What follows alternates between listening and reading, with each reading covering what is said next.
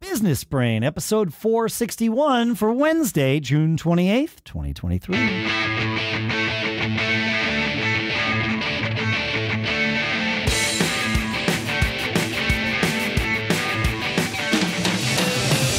Greetings, folks, and welcome to Business Brain, where we are tuning our business brains together every single week. That way we get a little value out of this, and it keeps us on the path to living that charmed life.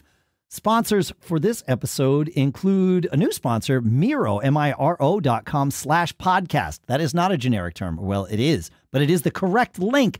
And you can create these virtual whiteboards, and your first three Miro boards are free at that link forever. And also factormeals.com/brain50, where code brain50 gets you 50% off your first box. We'll talk more in depth about both of those in a little bit. For now, having fun with contractors here in Durham, New Hampshire. I'm Dave Hamilton.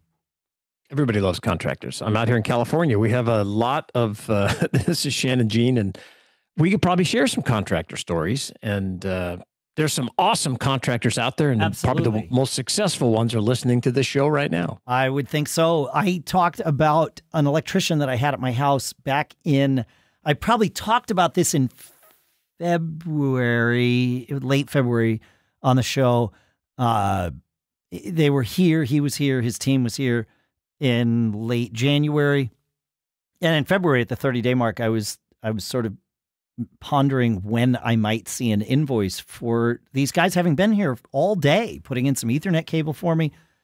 Here we are at the end of June, and that day has yet to pass. And wow. Yep. And the thing is, I am not surprised. This is a classic issue. I've experienced it from the other side myself when I was starting out doing a lot of computer consulting, but it really could be anything. Even like when I was mowing lawns, like the first business I created, if you don't bill your customers, they will rarely pay you.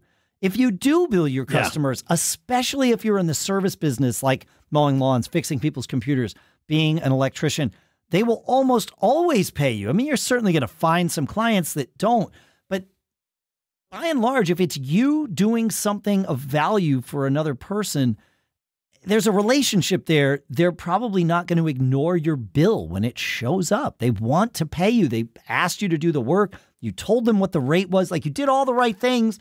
And now you're just not asking them for money. That's the part that changes it from a hobby into a business. If you're not billing people, you're not in business. You may not be surprised to know I have a lot to say about this topic. No, because I've been involved in this too. Yeah, and I have sometimes I think it's inefficiency. Yes, we say it all the time. None of us, few of us, get into business because we love invoicing people. Correct. Right? Like, Correct. We want to do a thing and provide a service, widget, value of some sort. Yeah. But you this is part of it. You have to bill your clients. And as awkward as it might seem to you as the person who did the work, you're like, oh, I love this work. I would do it anyway. That's fine. But it's still okay to bill your clients. And it's going to be less awkward for them if you bill them than if you don't bill them. Because now, here I am, 5 months out from when this work was done. When he finally bills me, if I have a question about wow, that invoice seems high, or this doesn't seem right, now it's not in anyone's recent memory. It's bad. Bill people. Yeah. I also think sometimes it can be imposter syndrome, where they don't feel confident in billing. And so if you don't like that part of it, you need to get somebody to do it for you. The other thing I will just say about this topic is there's never been a time in our business history that it's easier to bill people. Most of it can be automated. Most of it can be paid with credit card. And I would argue that the 2 to 3% you're going to pay with a credit card could be the best money you ever spend. Oh, not only because absolutely. Not only because it just makes it easy to pay, but it also separates you from the payment process and the pain of making a payment. It's the same reason why the casinos give you chips and don't let you gamble with cash, right? Your mind starts thinking it's different. And yeah, you get your credit card statement, but you're just a little different. It's why everybody has one subscriptions. Step removed. Yeah. Yes, one step removed. Set up automated billing. When you have a new client, get their credit card. Don't nickel and dime them with the 2 to 3%, because you miss one billing and you've made up all that 2 to 3% you're trying to get people to pay. And just set it up. It works, and you can thank me later. All right, look, all you professional service providers out there, and I know there's a lot of you listening to Business Brain, are you ready to elevate your collaborative sessions? Let me introduce you to Miro, our sponsor and your ultimate tool for driving engagement in workshops, meetings, and all types of team collaborations. With Miro, every voice gets a chance to be heard. Thanks to their built-in voting functionality and the ability to time box discussions, gathering and organizing feedback has never been this fun and efficient. But that's not all. Say goodbye to those dull decks, because with Miro's dynamic platform, your presentations get a makeover. Their frame and slides functionalities can transform your presentations, helping you win pitches with style. Conduct your client workshops with Miro and experience the power of real-time feedback. Miro encourages participation in various formats, including comments, sticky notes, and live reactions. Miro is also compatible with all the tools you're already using, from video conferencing like Zoom to project management like Notion. With Miro's visual whiteboard, you can run meetings, take notes, track tasks, and foster effective collaboration. So why wait? Elevate your team's collaboration experience like never before. Try Miro today. And your first 3 Miro boards are free forever when you sign up. So sign up today at Miro.com/podcast. Again, that's MIRO.com/podcast. Your first 3 Miro boards are free forever when you sign up. And our thanks to Miro for sponsoring this episode. Oh, man, I am so happy that it's finally starting to get warm out. It's officially summer now. And with that, we might be looking for some wholesome, convenient meals to eat on sunny, active days. Our sponsor, Factor, also America's #1 ready-to-eat meal kit, can help you fuel up fast with flavorful and nutritious ready-to-eat meals delivered straight to your door. You get to be productive all day, and then with Factor, you get to skip the trip to the grocery store and skip the chopping, the prepping, the cleaning up, too, while still getting the flavor and nutritional quality you need. Factor's fresh, never frozen meals are ready in just 2 minutes. All you have to do is heat and enjoy, then get back outside and soak up the warm weather. Lisa and I have eaten Factor meals a bunch. We've got a bunch more ready to eat. These are great for those days. It really is just 2 minutes to heat and enjoy. And you can elevate eating at home with Factor's new upscale surf and surf meal options like roasted garlic filet mignon and shrimp and Cajun spice shrimp and salmon. No prep, no mess. Head to factormeals.com/brain50 and use code brain50 to get 50% off your first box. That's code BRAIN50 at factormeals.com/brain50 to get 50% off your first box. And our thanks to Factor for sponsoring this episode. And while I have you here, have you ever wondered what are the secrets behind some of the most successful women in the world? On the Superwomen podcast, designer Rebecca Minkoff dives into these secrets and more with women from all walks of life, from CEOs and founders to artists and designers. These conversations show us what life is like without the pretty filters. Rebecca exposes how loss can make us stronger, helps us navigate what it means to be vulnerable, and makes your inner superwoman shine. Join Rebecca and find the Superwomen podcast every Tuesday wherever you're listening to this podcast. And our thanks to Rebecca for doing this swap with us. So, Shannon, I have another story about a contractor. Yes, sir. You know, our customer service maxim here, which is every business is in the customer service business. Yeah, and I often like to follow that up with, and if anyone out there knows of a business that doesn't require customers, let us know. Feedback at businessbrain.show, right? You might have found the Holy Grail. Because every business has customers. You need customers to be in business. Therefore, you are in the customer service business. We all encounter people who forget this. We have this plumber that's been doing work at our house. We're redoing a couple of bathrooms, and we're about to redo our kitchen in the fall. And we will not, if we can avoid it, we will not be using this plumber for. I have to say, if we can avoid it, because we thought we weren't using him for the second bathroom, and yet we did, because it's hard to find plumbers. If kids, if you want a field to go into that is ripe with opportunities, find one of the, and you're interested in one of the trades, do it. Electrician, plumbers, general contractors. Yeah, man. So much opportunity. So much opportunity. Yeah. And you probably own your own shop within 10 years. Like, really, you apprentice with somebody, and then, you might even wind up taking their shop, because they're the average age of contractors is just rising. It's crazy. But this guy has been, he does great work, like really meticulous and all of that. And perhaps for the same reason, he's got, some personality quirks that make him not so good at customer service. I think I might have ranted about it on the show here, where the estimate he sent us didn't even break out what the cost of the parts were, like toilets and things like that. He was going to charge us $450 for a toilet that should be like $100. But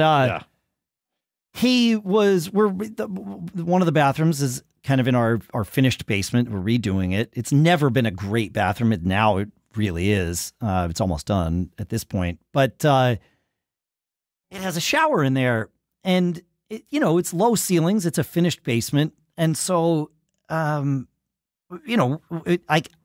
need to be able to fit in there. I'm 6'3". I can fit the old one. It was like a presumption that I would fit. I see where this is going. In the new one, right? And so, but they completely rebuilt the shower. The contractor we have doing it did great work. It's friggin' amazing. I'm probably going to shower there all the time because it's awesome, right? But the plumber brought this drain in, right? And the drain was going to raise up the floor like 3 inches. And my wife saw it, and she was like, what is this? So you're going to have to step up. What is this? Basically. Yeah. And it's like, stepping up is fine. Like, we've got enough room where I could fit still with a little bit of a step up. But like, this was going to be a huge step up. And the shower was going to be, I'm like 6'3". The shower was going to be less than 6 feet, right? Like, I would have had to like crouch to be in this shower. And my wife goes to this plumber and says, well, hey, that's not going to work. He's like, no, this is the only way to do it. And listen, if a contractor ever says that to you, that's when you know they're wrong, because there's always another way, right? Exactly, but he had in this conversation, he had my wife convinced that he wasn't going to do it another way. Certainly in his mind. What he was really saying in his brain is, we've always done it this way. Correct. Which is one of the 6 things you never say. You never say, right. But he was saying, no, this is how we're going to do it. And she's like, my husband won't fit in this shower. She's like, we're not going to pay, whatever, 15 grand for this bath or whatever. We're paying 20 grand for the bathroom, whatever it works out to be, for a shower that my husband and my son can't use. And the guy said, well, you have 2 other showers in your house. Oh, man. Like if he definitely, like, he found another thing to add to the list, right? Of, oh, don't worry about it. Like, you just won't use this. You'll pay for it, but you won't use it. That's a huge mistake. Huge mistake. Like, if we weren't already not planning to hire him again, that put him on the list. And by the time I got home, my wife, Lisa, was like, I can't figure this. Like, what are we going to do? This is a disaster. I'm like, well, let's go look at this. Like, everybody had left by this point in the evening, so none of the contractors were there. And she shows me the drain, and I'm like, yeah, okay, like, that's it. I'm like, but I look at the drain. I'm like, well, I don't know anything about this stuff, but I do know that I could cut off the bottom ring of this drain and stuff it inside it. And now I've just saved 1.5 inches, and there's probably another way to do it. And I'm like, there's always another way. She was like, no, he said there's no other way. I'm like, yeah, in his mind, there's no other way. But exactly, in our house, there's definitely another way, right? And this is the lesson that I dealt with a bunch when I was managing my first real team of people that I managed, and I screwed a lot of things up there. But one thing that I noticed early on and always had to work with was, I was managing a team of people that were nerds, right? Like, going out, like pre-Geek Squad, the business was called Computer Nerds, going out and fixing people's computers. And some of these nerds that we had, a lot of them, in fact, not all, but a lot of them would fix the client's computer as though it were their own. Oh. And others would advise the client as to what they would do if it were their own, but acknowledging that it wasn't, would then stop and listen and have the client tell them what they wanted them to do. You gave your advice, now you listen, and then you do what the client asks. It's that simple. And this guy does not get that. And certainly in that moment, that day, when he told Lisa, "Oh, you have 2 other showers in your house. What's the big deal?" And he's a short guy, by the way. You'll tell that story forever. Yes. Oh yeah. Unfortunately, for his, not in his favor, unfortunately. No, but I managed a lot of people like this, and it was like I had to train them, and some of them were untrainable. I get the feeling this guy might have fallen into this category if I were his manager in that regard. But I'd have to you give them your advice, and then you close your mouth and open your ears and listen. And the client knows your advice because you gave it to him, and that was valuable, and they paid you for that. And now the gears are changing, and this was the thing that usually, if I was going to get somebody to understand this was the way to do it, I would say, and now your job changes. You went from being consultant advisor to worker bee, and you've given the client all the information that the consultant needs to give them. And now you go to worker bee mode and let them tell you what they want you to do. And then you do it. And of course, if it's something that you're like completely unwilling or unable to do, you tell them that and work that out, whatever that next step is. I think that you can't do the impossible, but you can do what they ask if what they ask is not impossible. I agree. Yeah. Yep. Yeah. Good stuff. I think that. Man. Yeah, contractor stories are awesome. If you have some, feedback at businessbrain.show, because there's always lessons and some real nuggets. And again, I love contractors. They make things happen. Absolutely. The good ones are priceless. Yeah. And I'm sure they're listening today. And if you have some stories about ones that aren't or are, let us know. Love to hear from. Yeah, the stories work both directions. Again, check out our sponsors, factormeals.com/brain50, code brain50, and Miro.com/podcast. Keep living that charmed life, and we'll see you next time.